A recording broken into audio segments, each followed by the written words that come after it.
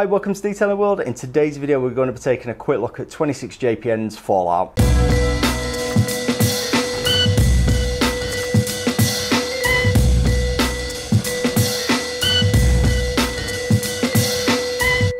Hi, so welcome back. As I say, today we're going to be taking a quick look at Fallout from 26JPN. First of all, I'd just like to say a quick thank you to Detail Clean for sending me these products out free of charge, allowing me to do a little bit of testing and a review video for you guys. So yes, the Fallout product from 26JPN, then this is an iron fallout remover, and you can use this as a combined wheel cleaner if you wish.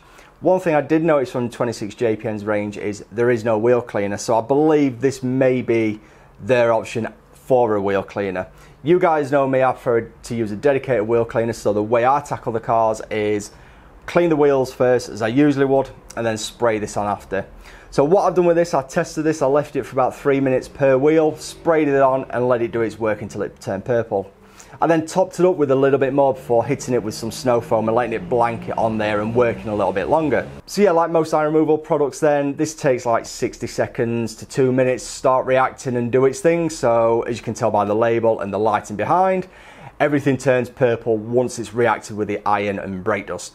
Which is great because then you can see where you've been, and yeah, you just get an idea how badly contaminated the car is, and if you need to hit it again with some more. So if you've got a lot of purple showing up, rinse that off and maybe give it a second hit, and if it comes off fairly clear after that, jobs are good and you know you've fully decontaminated it. So yeah, we'll quickly read what 26JPN say about this product then. So on the back it says 26JPN Fallout is a high strength pH balanced iron removal product which actively tackles stubborn brake dust and iron contaminants from car wheels, paint and glass, removing more contamination than simply using a clay bar, which is absolutely true. So yeah, if you've never used a product like this and this is something you're looking at getting, the general method would be is clean your car as you normally would with a shampoo such as the 26JPN shampoo. You will then follow the steps of detarring the car with a tar removal product, and then use a fallout remover to remove iron and brake dust particles off the paintwork and wheels as well. After that, you then may go on to the clay barring stage, which 26JPN also offer. I've not got a 26JPN clay bar, but yeah, you can then clay the car knowing you've got rid of about 90% of the contaminants in chemical form basically. So yeah, you've used chemicals to get rid of it, a bit safer really, so you can spray this on, leave it and rinse it. So 500ml bottle of this stuff is £10 from 26jpn.com. Those prices are correct as of today, which is August 2020.